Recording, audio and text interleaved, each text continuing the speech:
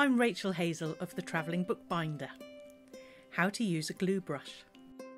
A proper glue brush can make you feel like a true artisan, one in a line of bookbinders stretching far back into the past.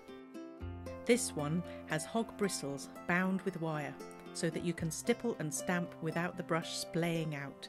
It has a round handle which you grip firmly like this, which rotates as you work to get an even coverage of glue. For the sort of books I create, case bindings, limited editions, sculptural structures, PVA glue is great. It's non-toxic, inexpensive, easily available, dries quickly, dries clear and is water-based. First, check you have everything you need to hand: waste paper, glue brush, grey board, cut and marked with the grain direction, scissors, glue pot, bone folder, and maybe something to wipe gluey fingers with. Load up the glue brush. Starting in the centre, spread the glue outwards in a starburst pattern.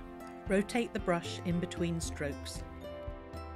Then fill in the gaps, going right up to and over the edges. As you're working with starburst strokes away from the edge, the glue is less likely to seep underneath. Don't panic about the paper curling. This confirms the grain direction. The paper will relax again flat as the moisture in the glue is absorbed.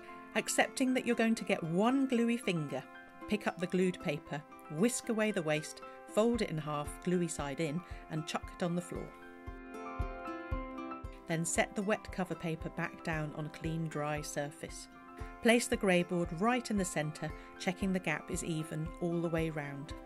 Cut each of the corners at an angle of 45 degrees. Leave a gap 1.5 times the thickness of the board. Using all of your fingers, draw over the long sides first, moulding the paper around every contour as you go. Now for the nip and tuck. With your nail or a bone folder, prepare for the turn-in by pressing this bit of paper right up to meet the board edge. Do this on all 4 corners. Then draw over the short sides. Use your bone folder to tweak and smooth, removing any excess glue. Press between waste paper and flat, smooth boards or heavy books overnight.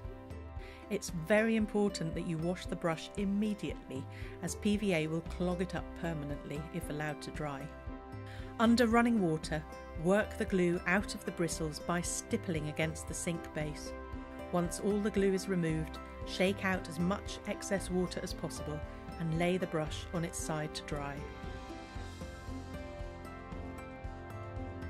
Ta-da! Covered boards. Happy gluing.